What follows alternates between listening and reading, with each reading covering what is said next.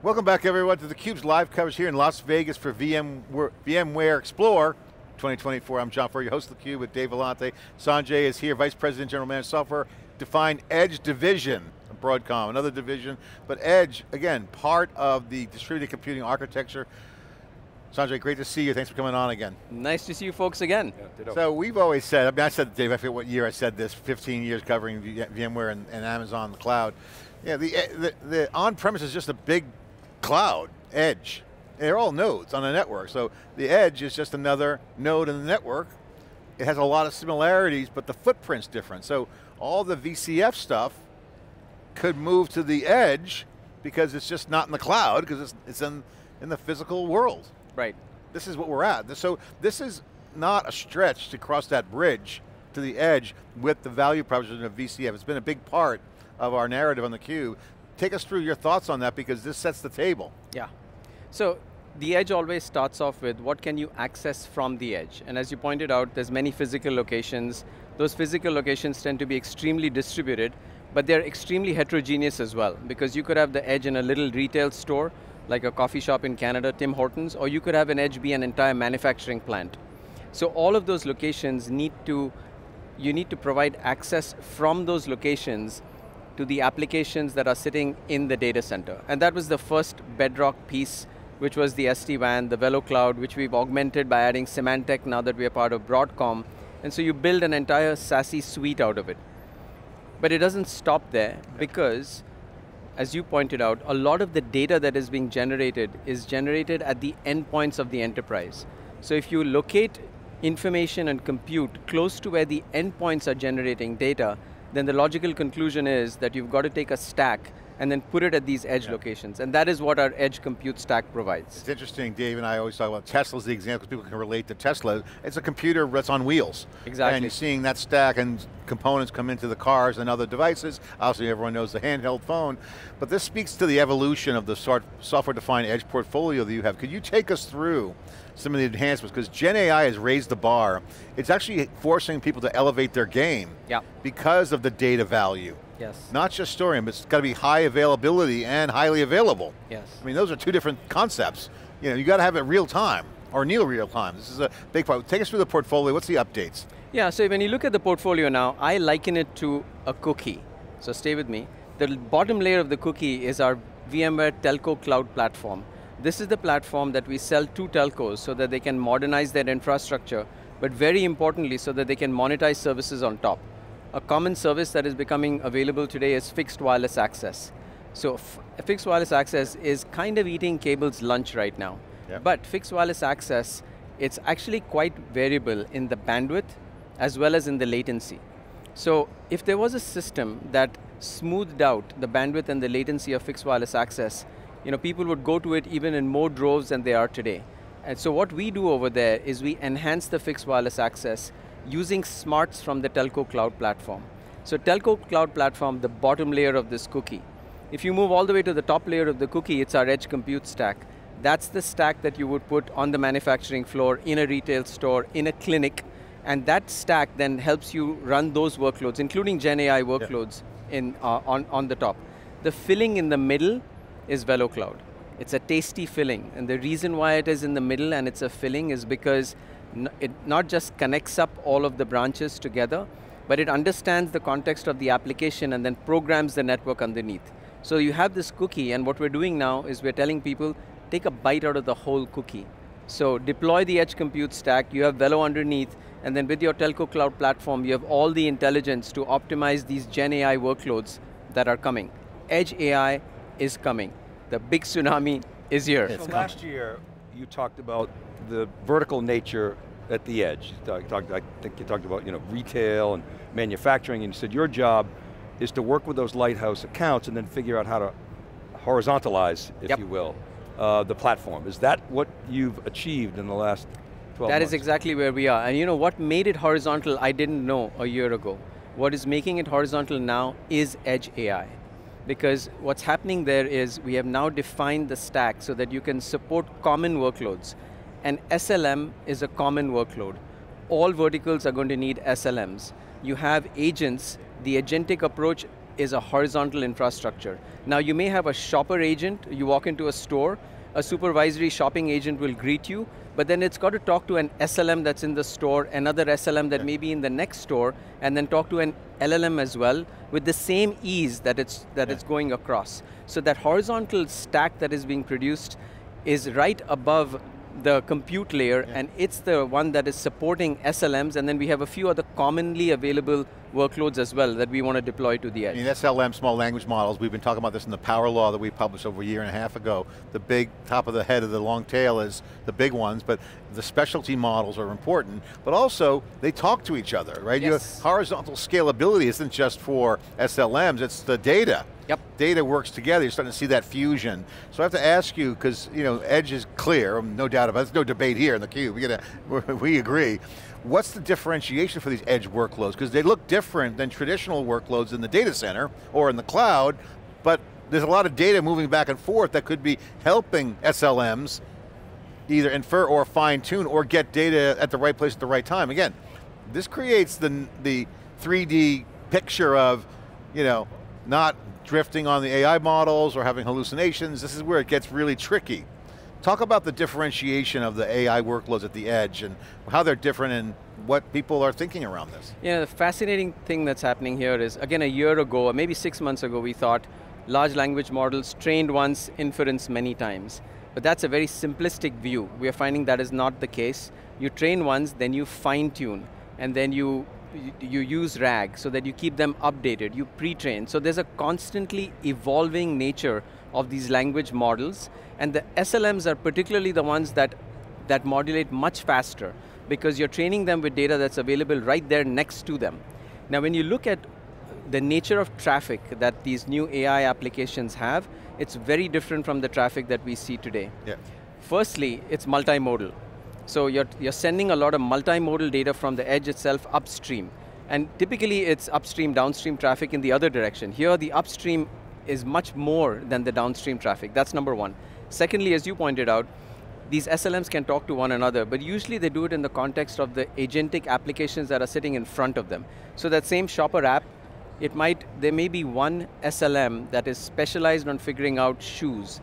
There may be another SLM that's specialized on figuring out suits, or prices, or colors, or fashion. And so you have that supervisory shopping agent talking to a bunch of sub-agents that are back-ended by SLMs, and now you're seeing what you said. A lot of peer-to-peer traffic, multimodal, not back and forth request response type, and we've got to respond not just with the workloads, but with the network underneath as well. So a lot of people are talking about agents, but not a lot of people are talking, what you just mentioned, about multiple agents working together, where an agent has a specific job to do, knows the persona, has access to that individual's capabilities, is working in concert with other agents, and then perhaps presenting plans to a human so they can fine tune it, but they're doing a lot of work in the background. What's interesting is, you're talking about this at the edge, can we envision a step further where you're building a digital representation of your enterprise in near real time, where essentially you've got people and places and things that you're bringing together, whether it's edge, data center, cloud, that informs the state of the business. And what does that look like? How does that change the application stack? Yeah, so when I talk about the edge and edge AI, as I said in the session today, it's actually an extension of the architecture that has been deployed in the private cloud, and as Hawk said, we are back into private. And I was going to say actually Kendrick Lamar is not like us, we're not like the public cloud. Right? We're on-premise, we're private AI in the data center, but we extend all of that out to the edge. But we absolutely are building a model across the enterprise. This is not just only specific to the edge or only specific to the data center. It's a model across the enterprise, and the data is going in these different modes that we cannot predict today, but it's not request response, it's not linear. And that's the cool thing that we're seeing, and we're seeing this horizontal infrastructure across these verticals. So there's some gaps to that vision that I just laid out. Today you've got an analytic system of truth, actually, and you've got systems of record. They're they're disparate systems. So somehow you've got to connect to those, and then you've got to surface all that data and then harmonize it so that as an example, revenue actually means revenue. Doesn't mean bookings, it means revenue. Doesn't mean ARR, or maybe it does. There's a harmonization of that. And that is kind of invention required, and then being able to orchestrate all those agents is new. That's a very valuable piece of the real estate. Where do you play? So we play in the solidly in the infrastructure. So we will be able to support the SLMs. In fact, we have curated 3 SLMs to run on the edge compute stack. We're measuring today what the impact of doing that is. We're not going to write the foundation models, but we will provide the foundation models running on our stack so that people can make use of them. We will provide the software to run the network and the compute itself. This is all edge-based. And this will link into, as you heard Chris Wolf talk about private AI, this will hook into the VCF foundation that is running in the data center. Now, one very important topic that you brought up is the data itself. Because data is coming from such myriad sources, from so many places, that a data chaining pipeline is essential. But it's not going to be one pipeline for one enterprise, or even one, because pipeline implies that it's going from one place to another. It's going all over the place. Yeah. So my belief is that, and this is of course very new, my belief is that the agentic approach is actually going to take over because it makes the most sense for how human beings want their questions to be answered. We ask a high-level question, we give it some chain of thought, so we tell it, this is how we want you to reason, but then the rest of it, it really breaks down the problem, and each problem will have one agent back-ended by some SLM or LLM, and then the answer comes back together, back to the human. It's a runtime generative solution. It's also neural network based. Yes. So the vector embeds, having that data is critical. Yep. So we love the agentic front. Dave just wrote a great breaking analysis, just published, it was awesome. Kind of puts it in context. So we see that coming. The question is we always talk about the IoT edge, which is you need power and you need connectivity. So could you talk about address the edge connectivity needs? Okay, because you have the old OT devices and you have new devices, IP devices. How do you guys do that? Because AI workloads, they don't really care where they run, they just got to run. Yeah. So you have connectivity and you have device diversity. Yeah. You have connectivity and device disparity. You also need to have, of course, the storage. Some of it is ephemeral, some of it is not. Purely from a connectivity standpoint, the types of connectivity are just going up. It's not like we are shrinking. The only piece that is shrinking is everything runs on IP, right? So it is the typical hourglass model. You have a huge number of applications, run on IP, and then IP runs on everything. And the everything includes the types of connectivity we've been talking about in the wide area, fixed wireless access and satellite. But in the local area as well, there's a lot of change happening with connectivity. You have, from an IoT standpoint, the kinds of connectivity on the manufacturing floor that will continue. CAN bus, SCADA, and all that will all continue. But they translate over into something that's common, which is IP typically on Ethernet, and then we come in. Then we come in with our stack, and then we normalize everything, and then we spray it across and make it run over any wide area network connection, including the really cool LEO satellites that are coming in, which can connect you up regardless of where you are. That cookie, bottom of the cookie, you're comfortable with the connectivity, you can address the connectivity piece on the cookie? Because we have this layer of intelligence on top. Of course, there's got to be some basic level of connectivity. And with the advent of fixed wireless access and satellite, we're getting there. We're absolutely getting there. I got to ask about the role of the edge compute stack, because inference is the killer app, and it's going to be really important. And you mentioned devices need storage, doesn't need processing. Yep. And IP. So IP and some processing, it could be policy bounded or other restrictions so no one hacks it and loads malware on it and all that good stuff. I mean, light bulbs could have a multi-threaded processor on it and then run stuff on it. But again, there's been advances there. But the role of the stack is coming, you have to have a stack on that device, and compute's huge. What's the innovation there? So edge compute stack is our play over there, and it is a pull-based orchestrator. Very important, because the same technologies that were used in the data center to orchestrate compute doesn't work out at the edge. Why? Sometimes the network is there, sometimes it isn't. You can't even trust the type of network that you may have. You've got to work autonomously. The type of footprint that you might have at the edge, maybe not a light bulb, but something close to that. We've been able to get some of these stacks to run on really low-end infrastructure.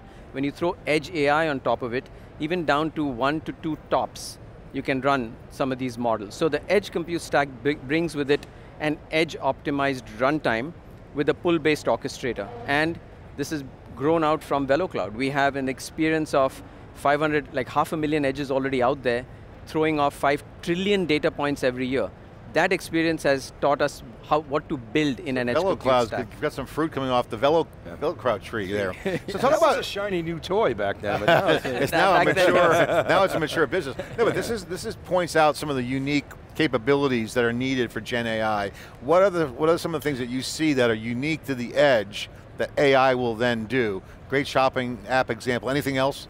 Yeah, so I think it's very important for the edge compute stack to be able to ingest data, and that ingestion of data is going to come through either chain of thought, or it's going to come through, so long contexts, or it's going to come through a RAG pipeline. So that part of it, we are innovating right now, and we're doing it again in the context of individual customers that we can learn from. So last year when I was here, I spoke about what we're doing in manufacturing with Audi and the like, what I'm doing in retail. Now that horizontal infrastructure is coming in place, now the verticalization is moving to the next layer up, is to figure out these data pipelines that will be quenched at the edge itself. You get the intelligence from it, and then it'll talk in this peer-to-peer manner across the entire network.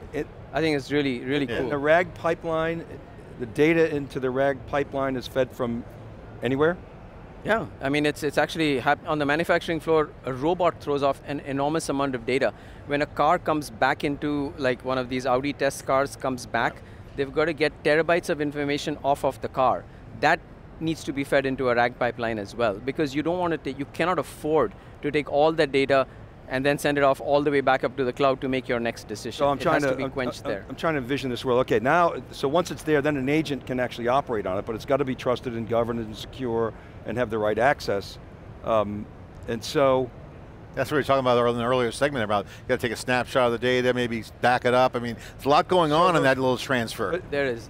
Yeah, but then again, there's a missing piece there, which is that harmonization layer. If you're feeding all these different RAG pipelines, and the data is not the same meaning, so that's invention required, and that's not you guys. So the reason I'm saying this is infrastructure usually leads software, although this time around it hasn't, we need more GPUs.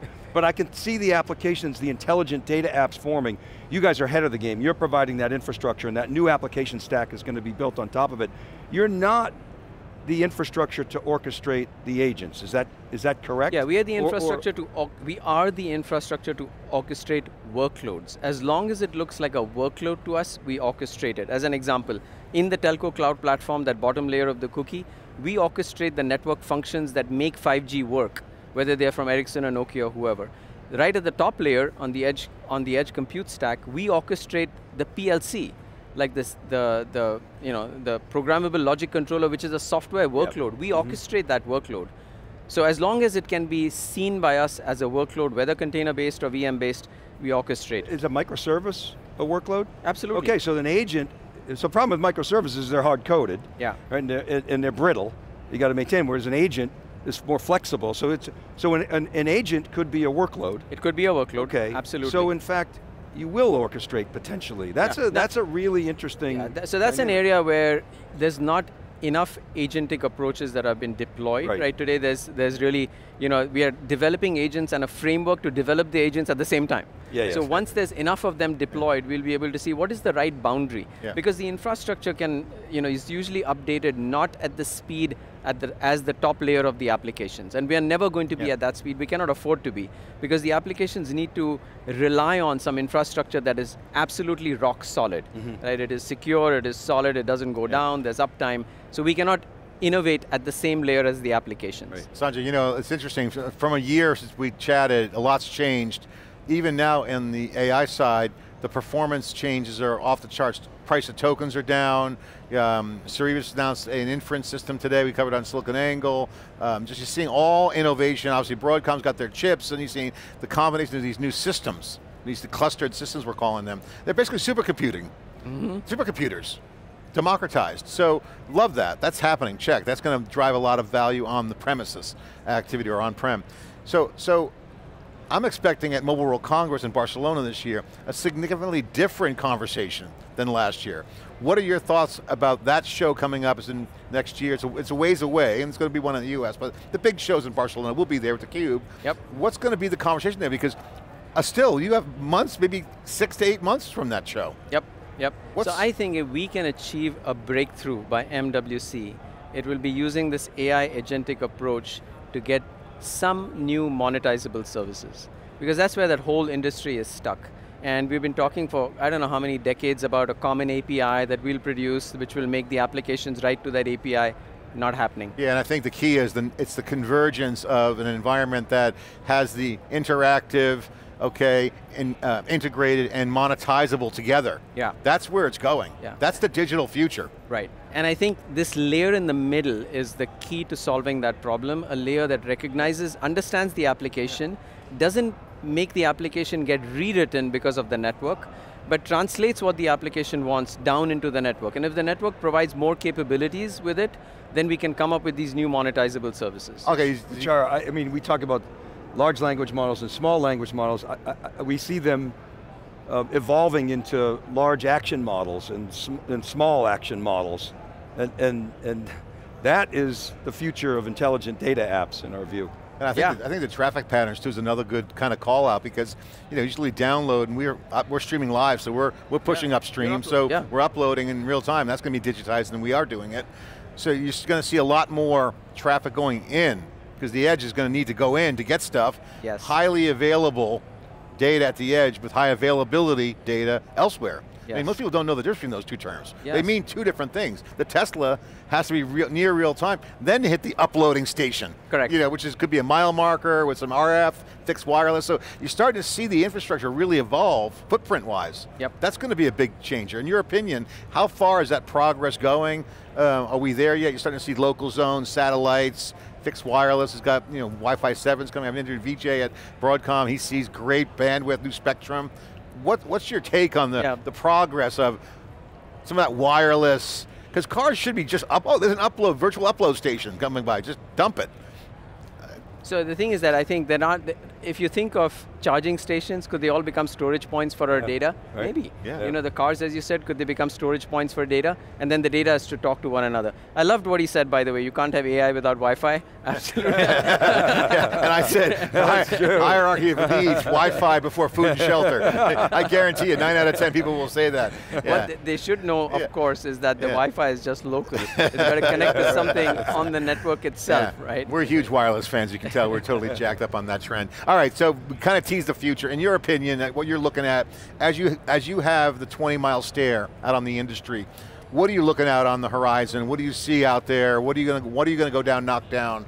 And what does that mean to the future of edge? So if you just take this conversation we're having, if it stretched out to 1 hour, that would be 1 million tokens. Those 1 million tokens we would send up to the cloud, and then we would ask it, what's the most interesting part of this conversation? Give me the 20 seconds. That's just this one conversation of 1 million tokens. Yeah. Now if you could think of, everybody's an edge. Everywhere that we're sitting off is an edge, and it's becoming multimodal. Yeah. So it's no longer this text-based system, and that's what is the future. That's what the future is going to bring. Yep. Everything multimodal, everything upstream, so that it it's made intelligent by small language models and large language models that are talking peer-to-peer with one another. Now, whether you say that this is AGI or not, I don't know. I think, but there's a whole nother infrastructure coming on top of that. Like, I mean, we tease it out. We believe, and when our business media and analyst relations, all this good stuff we do, data, content's data.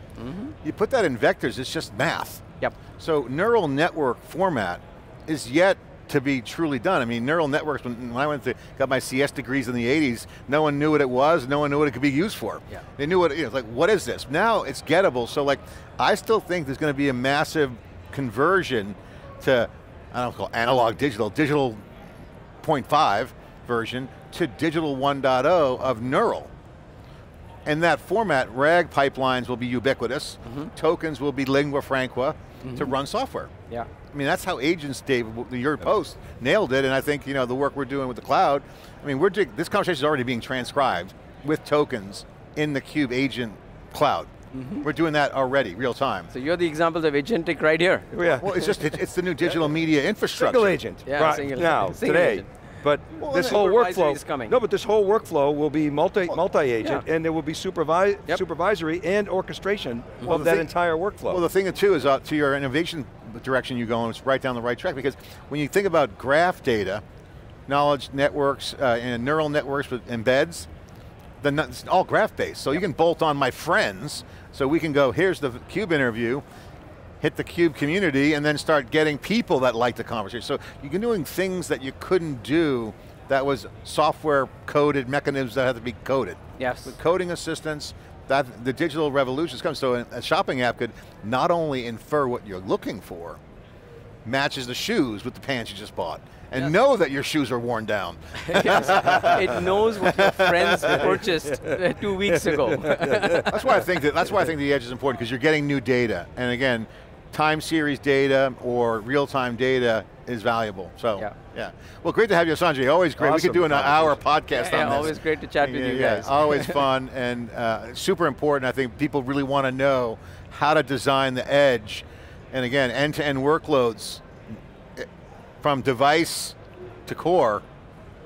Yep. It's the network. Thanks for coming on theCUBE. Yep. All right. Okay, I'm John Furrier, Dave Vellante. We're here getting all the action. We're at the edge of the network right now at VMware Explorer, getting all the data, sharing that with you. Go to thecubeai.com, check it out. You'll see our RAG system there, of course, with the video data lake, and of course, thecube.net. If you want to read old school way, go to siliconangle.com. Thanks for watching.